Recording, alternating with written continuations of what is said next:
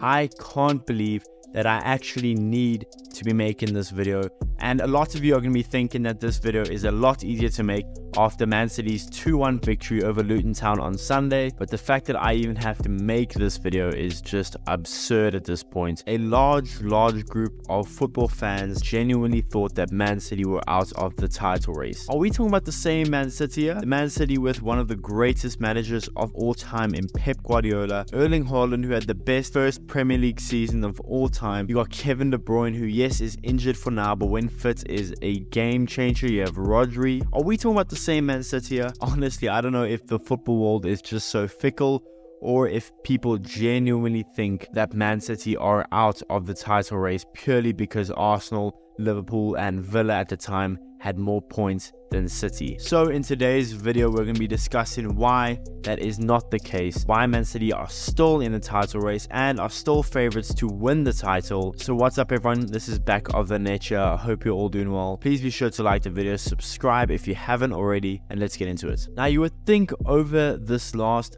decade it's become quite clear that Man City are going to be the favorites for the Premier League title every season. You would think that's how people would perceive Man City, being the super team, being the juggernaut in the Premier League. The one constant the Premier League has is Man City. Liverpool have made title charges and fallen away, then as of right now made more title charges, and guess what? Man City have always been there. But after 4 winless games in the Premier League, 3 of them being draws, people thought Man City were done and out. After only being 6 points behind league leaders Arsenal, the season is still young. How that was ever a sentiment, I don't know. And listen, I'm an Arsenal fan. I would love Man City to not win the Premier League, especially what they did to us last season. But how people could sit there and think Man City aren't in the title race are absolutely mental. I mean, think about it. You are talking about a team that has the likes of Pep Guardiola, Erling Haaland, Rodri, De Bruyne, Edison. Need I go on? This team is stacked, is so good, and now they're bringing through good young players like Rico Lewis. Honestly, people think they're not in the title race. I think it may be a bit of hopium. I think people are just praying and hoping that City aren't going to be in the title race because they are so sick of seeing Man City win the Premier League. And I don't blame you. I am so sick of seeing Man City win the Premier League myself. But to sit there and genuinely believe that this team has no shots at the title is ludicrous.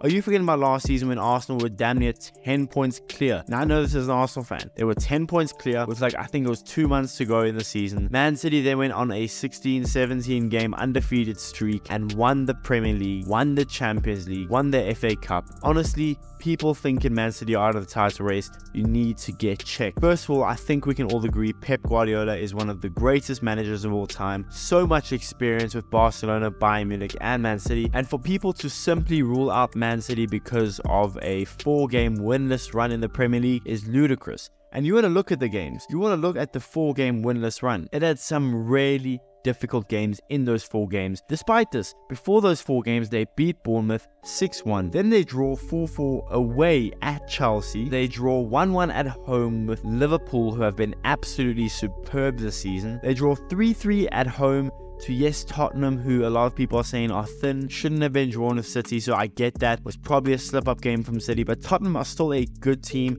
Ange is a good manager. And then they lost 1-0 away to Aston Villa in Villa Park, who now, after recently beating Arsenal 1-0 in Villa Park, are on a 15-game winning streak at Villa Park. So people need to put it into context. To say City were out of the title race simply because of 3 draws against top 6 teams and then a narrow 1-0 loss against Aston Villa in Villa Park. Yes, I know that Villa game could have easily been a 4-0, 5-0 thrashing for City. I think Aston Villa had 22 shots to Man City's 2, but come on man, it is Man City we are talking about. And now I'm sure on paper this Man City win against Luton Town on Sunday, the 2-1 victory where they had to come back from 1-0 down, it isn't great, I get it, but there was no Haaland. They're away in Kenilworth Road, which if you know is a really tough place to play. Liverpool got a draw there, Arsenal narrowly escaped with a victory, Spurs narrowly escaped with a victory, and now so do City narrowly escape with a victory. They're top of their Champions League group and comfortably won it. I don't understand where this doubt creeps in for Man City. I mean, people are saying that because of Man City's defensive record in the league that they have no shot at winning the Premier League because, quote unquote, it's not the same Man City team. Man City are one of, if not the best team in Europe, and people genuinely thought after a 4-game winless run that this team isn't going to go out and win the Premier League. Now, I'm not sitting here saying Man City are locked on favourites to win the Premier League and that Liverpool or Arsenal or whoever else hasn't got a shot, because that's not what football's about and that's not true. But I would say I am 98% confident that despite some dodgy results, some dodgy performances, some injuries, I'm 98% confident that Man City are still going to win the Premier League. And as much as I think Liverpool has turned it around, I already made a video on that on this channel, so go check that out. As much as I think Liverpool has turned it around, as much as I think Arsenal are a really good team despite their most recent loss 1-0 to Villa, I think it's quite clear that Man City are still the favourites. Man City are still the best team in England, and honestly, it's Man City's league title to lose. I can't believe that I've sat here defending Man City like I'm a Man City fan, whereas in actuality, I am an Arsenal fan